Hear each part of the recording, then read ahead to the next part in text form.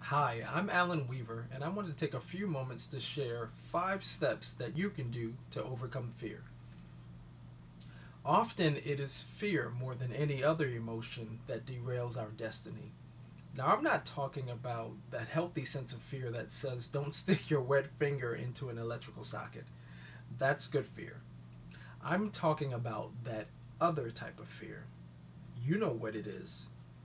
The kind where we look back at our lives and see so many things we could have done but didn't do, not because we didn't have the opportunity, but because we were afraid.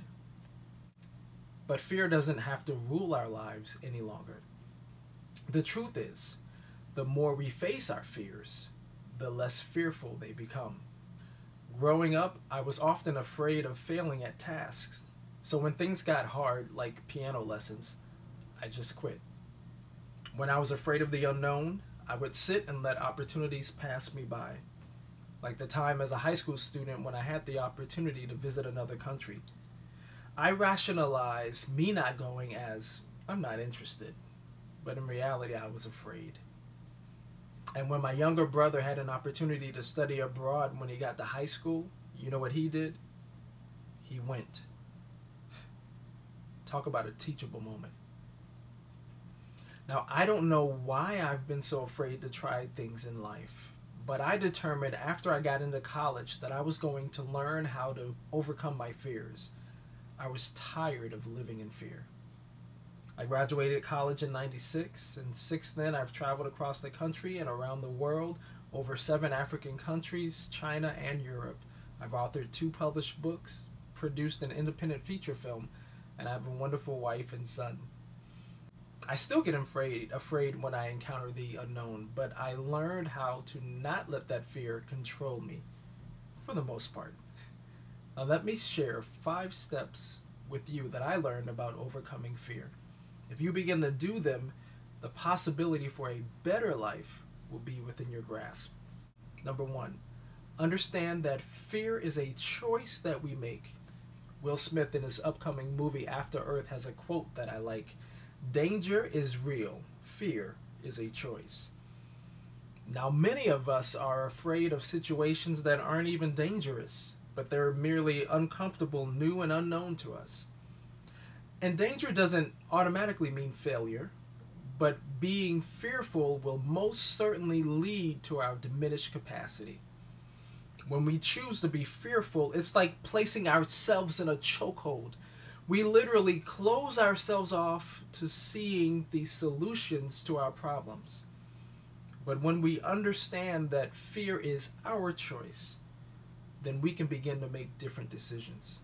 Number 2, we need to own our fear. Don't let your fear dictate your actions. Own it. You have to look your fear in the face and begin to understand the motivation behind your fear. When you understand the motivation behind your fear, you can determine if it's valid or not. Then you can create a course of action for making sure that your fear does not paralyze you. One such action you can take is to study the thing which makes you afraid. We often fear what we don't understand. If we spend time studying the thing or situation that scares us, then we demystify it. Own your fear, not the other way around. Number 3, learn to press through fear. Most people we deem as courageous, like firefighters, police officers, surgeons, soldiers, they will tell you that they are often afraid while doing certain aspects of their jobs. It's normal to be afraid about an unknown outcome. We're human. But it's abnormal to allow ourselves to remain in fear. Courage is not the absence of fear, but it's doing what needs to be done even while we're afraid. As we consistently begin to press through our fear, those fears will diminish. Number 4, hang around others who have already worked through their fears. I had a more than healthy fear of water when I was in middle school. It was one of my mother's gifts to me. Now, my dad was a strong swimmer, and one day we were at a backyard barbecue, standing by the poolside, talking to a friend of his who was a lifeguard. My dad says, "My son doesn't know how to swim. He's too afraid to learn." The lifeguard turned and looked at me and said, "You don't know how to swim?" The next moment, I saw blue sky and puffy white clouds before being swallowed up whole by the backyard pool. I fought to get to the surface and I was thrashing around and I cried out for help, and a lifeguard said, "Stand up." He threw me into the 4-foot section. I was over 5 feet tall. So I stood, coughed up some water and yelled, "What you do that for?" He and my dad started laughing hysterically, and he said, "How else are you going to learn how to overcome your fear?" In reality, I wasn't in any real danger.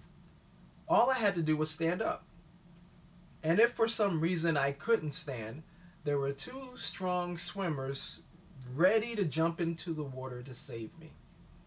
If you hang around those who have already overcome their fears, you will most likely do the same. Just don't be surprised when they throw you into the pool. Number 5, pray.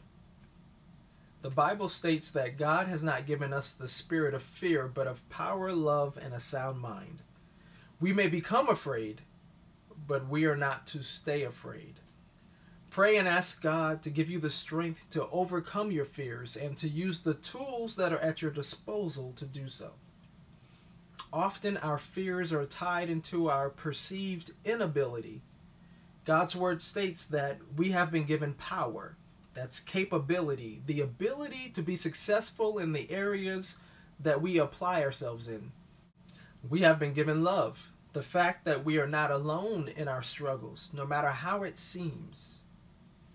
And we have been given a sound mind, the ability to reason out situations for what they really are, thereby nullifying fear at its root. So I've just shared with you 5 ways to overcome fear. Technically 6 if you go back and look at step 2. Put them into action and watch your life begin to change. It's not about being fearless. It's about fearing less.